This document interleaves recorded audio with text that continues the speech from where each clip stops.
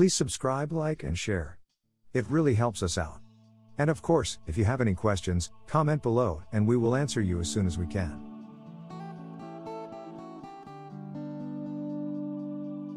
So, what is seigniorage? Seigniorage is the difference between the face value of money, such as a $10 bill or a quarter coin, and the cost to produce it. In other words, the economic cost of producing a currency within a given economy or country is lower than the actual exchange value, which generally accrues to governments who mint the money. If the seigniorage is positive, the government will make an economic profit, while a negative seigniorage will result in an economic loss. Seigniorage may be counted as revenue for a government when the money it creates is worth more than it costs to produce. This revenue is often used by governments to finance portions of their expenditures without having to collect taxes. If, for example, it costs the US government 5 cents to produce $1, the seigniorage is 95 cents or the difference between the two amounts. Seigniorage gives a country the potential to turn a profit when it produces money.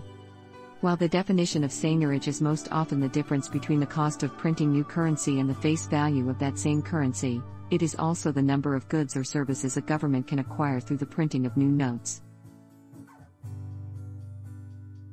In some situations, the production of currency can result in a loss instead of a gain for the government creating the currency. This loss is more commonly experienced in the production of coins because the metal used to produce the coin has inherent value. This value, often called the melt value, may be higher than the denomination it originally represented, or, when combined with production costs, may result in a loss. For example, the US penny was shown to cost 1.5 cents in 2016 with a face value of 1 cent. Over time, the melt value may also change as market demands shift, and it can potentially lead to the value of the metal being worth more than the face value of the currency.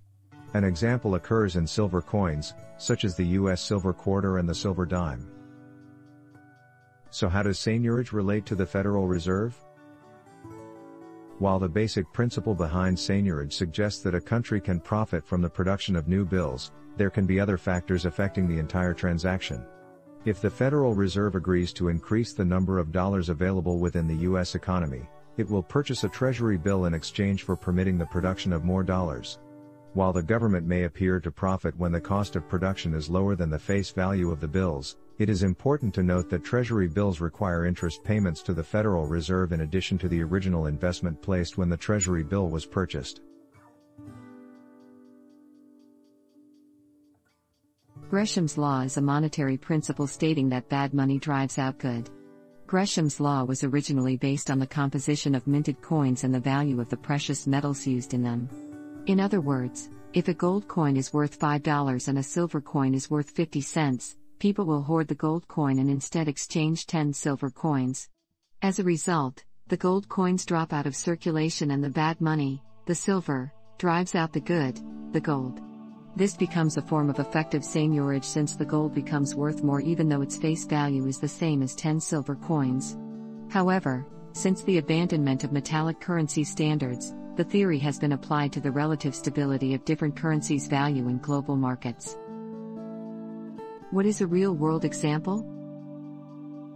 Based on anticipated demand for new currency, the Federal Reserve places an order annually with the Department of the Treasury's Bureau of Engraving and Printing and pays for production costs.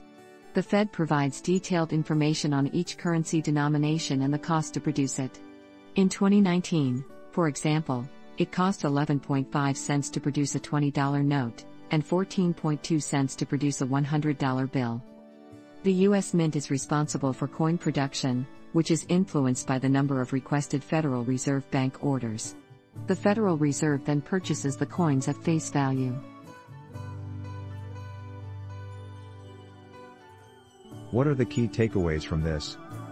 Seigniorage is the difference in face value of money, such as a 25-cent quarter coin, and the cost to produce it.